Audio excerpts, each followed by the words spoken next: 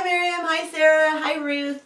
We are doing violin lessons in my living room today, which is very strange, but we're just making the best out of a weird situation right now. So I hope you got your music that I emailed. This, we are going to be playing a trio of Jupiter by Holst, which is one of my most favorite pieces. I just love the planets. Is the planets a symphony? Yeah. Yeah, the Planet Symphony. Is that where Mars comes from?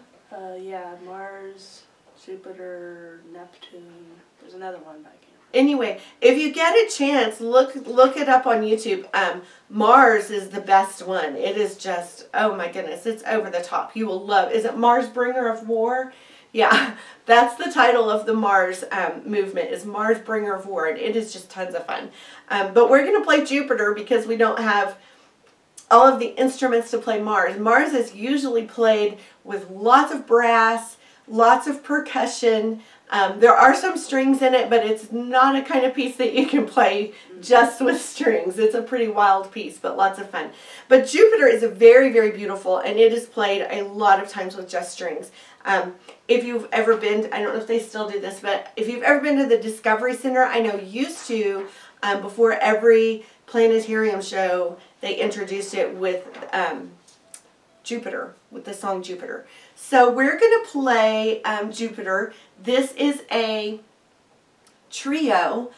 However, we only have 2 violinists who live at our house, so we're making it into a duet. We are not playing the 3rd violin part. We are just playing violin 1 and violin 2. The reason I chose 2nd violin is because it switches off the melody with 1st violin. So 1st violin starts with the melody, switches to 2nd violin, switches back to 1st.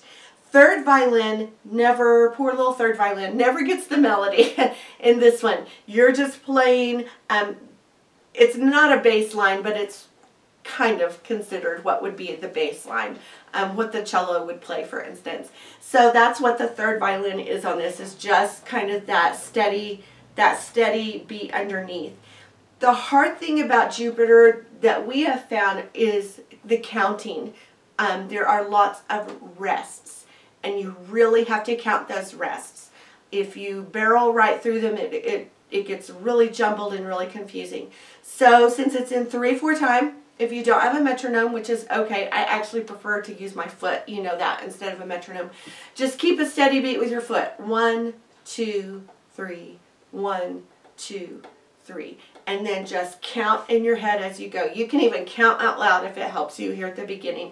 Just count in your head as you go. 1, 2, 3, 1, 2, 3. Because the rest are also in kind of an awkward place in the measure. They're on beat number 2, which is a strange place to put a rest. It works, it sounds nice, but it's hard to count. So you're going to have to really think this through and get that rest on the 2nd beat of the measure. So Bailey is playing violin 1. I'm going to play violin 2, and we're going to play it through for you so you can kind of get an idea of what it sounds like. Hold on just a second.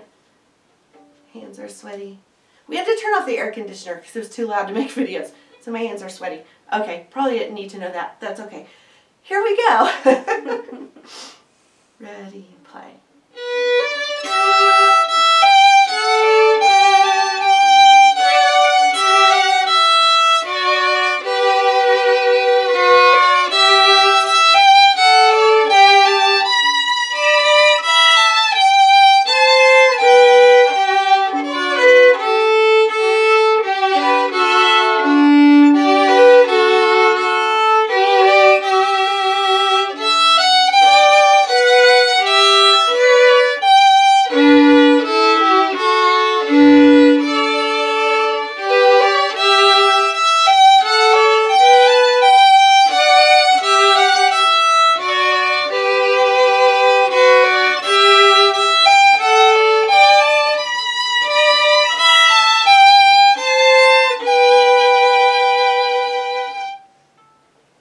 Okay, so that's Jupiter from the planets.